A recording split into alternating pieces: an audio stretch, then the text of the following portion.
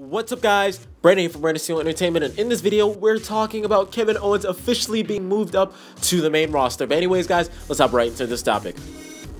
So yesterday, before Elimination Chamber, Kevin Owens has officially signed a main roster deal with WWE. So basically he's going to be transitioning from NXT all the way until the main roster. So expect Kevin Owens to lose the championship within the near future, maybe most likely at the next NXT takeover.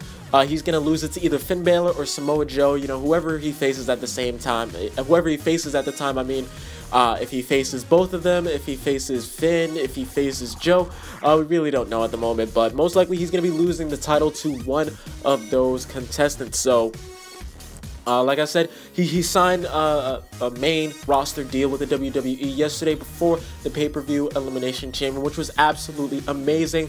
But he did sign a main roster deal, and he's going to be appearing on every single Monday Night Raw from here on out. He is scheduled that way, but he is still going to be on NXT, I would say every week until the next NXT takeover, which I do not know when it is currently at the moment, but most likely Kevin Owens is going to be on every single Monday Night Raw at the moment. We really don't know if he's going to be showing up on SmackDowns or, any other WWE show that they currently have out at the moment, but we do know that he is officially at the main roster. Like I said before, he's definitely been wrestling for a very long time, so I'm not surprised that he was in NXT for, this short of a time. So, like I said, it's definitely not shocking. As well as Samoa Joe, don't expect them to be down at NXT for a very long time either, as well as Sami Zayn. But, we're just going to have to see how Samoa Joe does in NXT. I'm sure he'll do perfectly fine, as well as Sami Zayn if he returns to NXT, if he's not at the main roster at the time. But anyways, guys, you heard it here first.